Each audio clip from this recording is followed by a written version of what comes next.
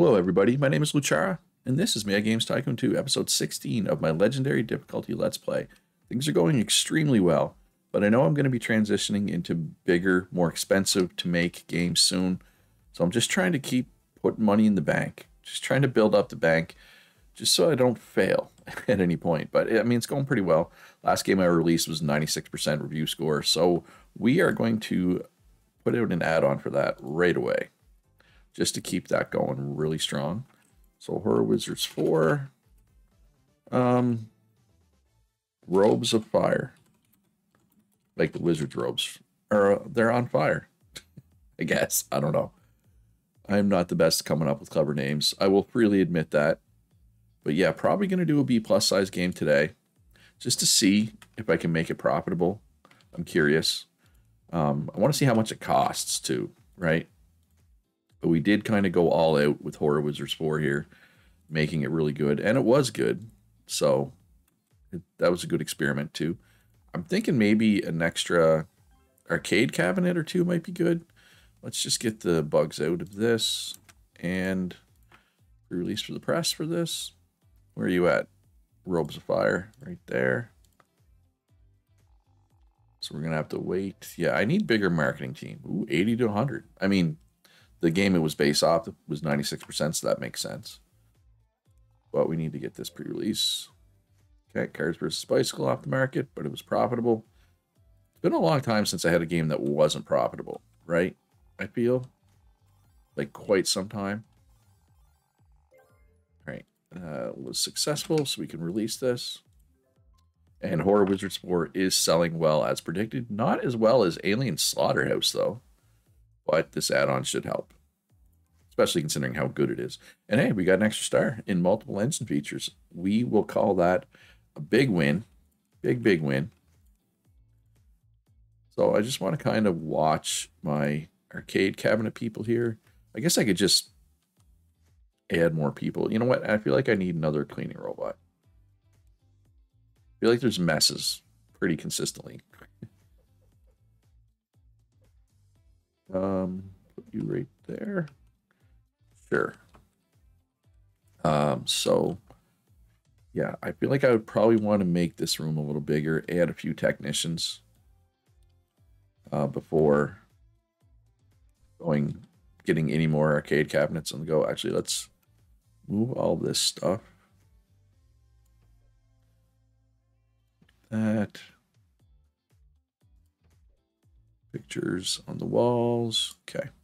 Now we can put some new desks down, right? Workshop. I was looking for the word arcade, but the word arcade is not actually in the title, in the name of the room. It's just a workshop. All right, so it's 4 extra desks. That's good, I think. What is out there for technicians right now? There's 6 on the market, so surely we can find a couple that are good. You don't mind if you're cold, but you're nice and cheap. You don't go to the bathroom. You don't go to the bathroom. Yeah, there's 4 people, all around 2K a piece. That's pretty good. So let's port. I think I'm going to port Cyclemania 2, because Cyclemania 1 I ported to arcade as well. And I just feel like, I don't know, just makes sense to port another one of the same franchise. I don't know. Maybe I'm crazy. It's definitely possible. So we'll call this Cyclemania 2 arcade. And oh wait, isn't there a new? Wait, I thought there was a new arcade pod chip, or maybe there was just one announced. I think this engine is my engine with all the new features. Okay, so this will be up to 4 stars in those. Those sliders look good, I think. I mean, I can move these. No, let's leave them there. I think they're good there. We'll turn on everything that we can. Obviously, no keyboard support, no controller support for an arcade cabinet, right? And this is relatively cheap to make, but we still got to do stuff with our support rooms here. Yeah, that's not that expensive there either. Graphics and sound are pretty important for racing games. So I'm actually going to do a couple game reports here. I am slowly catching up on the game reports though, which is nice. Is there any research we can do other than just topics? Let's just grab. Did I grab singing yet? Since it's a trend, I think I did. I think I already did, right? So let's grab space station. Sure. They're working on contracts. Like Mania 2 Arcade, lost some gameplay points as one of my level designers has accidentally overwritten a level that had already been completed. The level must now be recreated, which sucks, but like these random events are kind of funny. Basically, it looks at how many points you have in a category, and based off what you have, it gives like a percentage of that or takes it away. So getting negative events early doesn't really matter, right? But positive events also doesn't really matter. Whereas late in development, getting a negative event really hurts, but getting a positive event would really help. But yeah, anyway. All right, we need continued development. We need to bug fix and probably do a little gameplay improvement. Not a lot, just a little. And we can do a pre-release for the press. Wait, no, segment to arcade. There you go, Luch. Oh, we got save games. Nice. The video game world has changed, folks. We got save game capability. Oh, this room. I need to make this room bigger. That's on me. That's my bad. I should have noticed that. Only 60 to 80. All right, I'm going to actually add a little more graphic stuff. Graphics is very important for racing games. Did I do this more sound as well? No, just graphics would be good. I think this will help though. All right, so that's done. Yep, 70 to 90. Did help. All right, so self-distribution. I'm just gonna go. See, I'm just gonna go with that. But yeah. And yep, okay. Got better with the engines, which is what we were hoping for. 84%, that's fine. All right, so I need to either get rid of a person or make this room a little bigger. So let's just make this room a little bigger. There.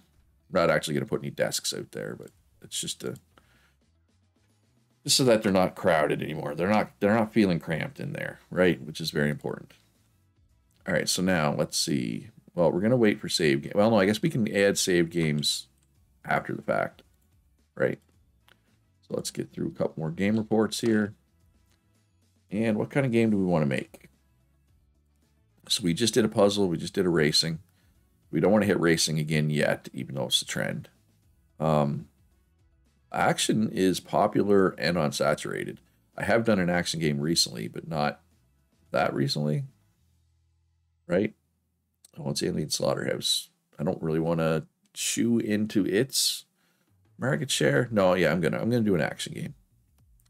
But Alien Slaughterhouse is action in what? It doesn't tell me there. Own games, reviews. Alien Slaughterhouse. It is an action RPG. So, I can do sequel. Was that my first action game? No, I done Flight of the Puzzler. Right. So let's do Flight of the Puzzler. Sequel, or wait, is that still on the market? It is. And yeah, God, I just have so many of these games, right? I make games so quick. I have so many on the market. So that's an action skill game. So we have an action RPG already. We have an action skill already. We could do an action adventure. Action and adventure work together. So we're doing a new IP here. So action, adventure, new combo, which I believe gets me extra, a little boost to the review score. So an action adventure game. Let's get some decent stuff. We have some stars in. It doesn't need to be full stars. But we could do an action adventure. I'm just trying to think what works. Like Stone Age and Ancient China kind of work, I guess. And we will call this God, I don't know. Um, ah! Let's hit random a few times. Glockenspiel Hero? No. Wii Sports? No. Assassins? Just Assassins? No follow-up. Noisy Hill? Cardboard Marlowe? As opposed to Paper Mario. Mix Effect? Sim Sewer? That's a new one. Iron Gear Solid? The Lazy Dead? All right, I'm just going to go Three Kingdoms Quest, we're going to call it. I know, so like, Three Kingdoms is ancient China. It's not Stone Age, but it's fine. And I don't have a license. Oh, I do have a license for Action. So let's use that. I don't have an engine for Action, and that's fine. We're going to go multi-platform, of course. Go with the usual suspects. I don't think... No, there's not really anything better out there. Technically, we could get a couple extra people if we did the Radovan. But, yeah. We have no experience in the Radovan. I don't want to learn it now. We're past the point of it making sense to learn the Radovan. All right, so Action and Adventure, 4264 and 6594. A lot of level design here. That makes sense though. And 568. And then for Action, it's 1040, 30, 20. Yeah, I think that tracks. These sliders should be good for that. Turn on everything that matters. 10 out of 10. Here's the thing, though. I am not going to be able to add save games because we're at 10 out of 10. So I can either cut something out now, or I could make it a B+ size game. B+, it's an extra 300,000. Let's try it. I want to see. I want to see if it makes money. Right? It'll be a good test. So whenever save games research gets done, we can add it. I just need to remember to do that. The thing is, not only is an extra 300,000 cost there, but these things are more expensive as well. Right? Like, quite a bit more expensive. So yeah, this game's going to be expensive to make, is what I'm trying to say. All right, save games is done. So let's add that. And anything else we can research, really? Not really. Ancient Egypt to go with ancient China. We can do China versus Egypt. Yeah, I just want to get a couple of these game reports done. Trying to do at least 2 between games. And I know I haven't been very diligent. I've not been diligent with that. And that's okay. All right, so we'll throw some gameplay stuff in there. Let's get the pre-release for the press going. Three Kingdoms Quest. Okay. Should be fine. 70 to 90, so that's good. It's at least a decent game. And that's with a bunch of bugs, right? Once those bugs are gone, I wouldn't be surprised to see it be 80 to 100. All right, so we got platforming to research and split screen multiplayer. My arcade workshop does seem to be keeping up fairly well. The demand for Cyclemania 2 Arcade. And let's just scroll all the way up here. So my original 2 arcade ports, they are both profitable. Cyclemania Arcade is way more profitable than Alien Invasion 2. That's was kind of expected. So let's add split screen, or do the split screen multiplayer. And we're going to add it to this game as well. Right? I mean, if we're going B+, we want to jam as many features in as we can. Right? So, oh, never mind. Split screen multiplayer isn't good for this type. So I could, but it adds basically nothing and it costs an extra $10,000. Unfortunate. All right, so 70 to 90. Hopefully it's like 85% plus. But yeah, there was a few things we weren't max stars in, but we're maxed out in the engine stuff now, which is nice. That's very nice. Oh, 91%. There you go. Okay. How is it going to sell, though? How much did it cost to make? Actually, that wasn't that much. I mean, 882,000, don't get me wrong, that's the most expensive game. But Horror Wizards 4 cost 600 and some thousand, and it's already profitable. So I'm thinking I'm going to be okay. Probably. All right, let's do a free update for Cyclemania 2 Arcade. Since we can't do paid add-ons for that, I want to do a free update just so that, you know, it has an update. Man, they're still just working on commission work, but they're creeping up my reputation. Like if I need to do contract games, if I need commission work at some point because my bank account is getting low, I'll have the option, right? Which is nice. All right, so they're just going to do some commission work as well. Let's throw out a demo for Three Kingdoms Quest. And probably a couple more demos as well here. Probably have quite a few games that need demos. Oh, what? Alien Invasion 2? Isn't that my arcade game? How do you do a demo for an arcade game?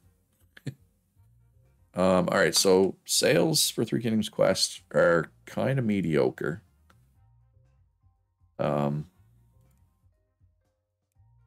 Paid add-on for this. All right, so the paid add-on is also more expensive for the B+ size game, right? Which I figured it would be. Do we want to do this? Is this even a good idea? Yeah, let's do it. I had to think about it, but all right, so Three Kingdoms Quest, Swords of Destiny, we'll call it. That sounds like something. I'm sure I ripped that off something. Like, I'm sure my subconscious pulled that name from somewhere. And that's fine. Polish. You guys can polish. And I'll let them get through those. Game reports. And what are we looking at here? Three Kingdoms Quest, Swords of Destiny. It's actually done, but we're still need to do actual work, like bug fix. And then we will release it. Okay, we just need to wait till the end of the week so we can get our result for pre-release for the press. There we go. Now we can release it. All right, looks like it's pretty good. But it was expensive. That's pretty expensive for an add-on. But sales are way up recently on the Three Kingdoms Quest. So I'm thinking we can make profit off B+ size games. Oh, I probably should have already researched that. That was me being asleep at the wheel. Whoops. All right, so what type of game do we want to make now? Another racing game? I mean, it is the trend, right? And it's a trend for 47 more weeks. It is pretty saturated, though, but, I mean, almost everything is pretty saturated, right? It's kind of hard to avoid. As soon as platformer is done, we're going to do a platformer. Maybe a contract game. B+ contract game. Puzzle. Oh, what works with puzzle? Puzzle, where are you at, puzzle? In my guide. There you are. Skill and strategy work. So we'll go strategy. Hopefully get a 5th star in strategy. We'll go candy. And we will go singing. Just trying to get a star in those, right? Adults prefer puzzle games. Engine, of course. Just turn on English. All right, puzzle and strategy. Have I not done a puzzle and strategy before? I feel like I have, but if I did, wouldn't the settings be here? Puzzle skill, puzzle skill, puzzle skill. No, looks like maybe I haven't.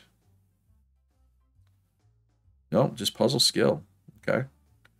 Well then, I know I can make a puzzle strategy game at some point. We got puzzle and racing for some reason. So puzzle and strategy. 7554. So not much movement there. 3169. A little more movement down here. Lots of mission design. Mission design very, very important. And 528. And then for puzzle, we want 50, 10, 10, 30. So we're actually going to go like 40. 5, 5, 50. Because we got to get our technical points somehow, right? All right, here. Yeah. But we're going to turn on split screen multiplayer and save games because we want the stars. It's for the mini vision, so we're going to need controller support, I believe. Need a 30%. All right, let's just turn this stuff on because it's relatively cheap. I just want to avoid worst game of the year, right? This should be enough. But if I can get a star in those, get a star in mini vision, get a star in this stuff, right? We got like 6 opportunities to get a star. So if I get a star in even 2 or 3 of those, I'm going to call that a win. And basically, I just want to keep my team busy, right? While the platformer research gets done. Basically, all this is. We're just going to put a little tiny bit into it. Really, we're just going to be polishing. But this is probably not going to make me a lot of money, and that's okay. It's a contract game. Ooh, I'm going to need a bigger research team soon, clearly. Because they're still not even... They're only a quarter done of this platformer research, right? So let's go considerably bigger.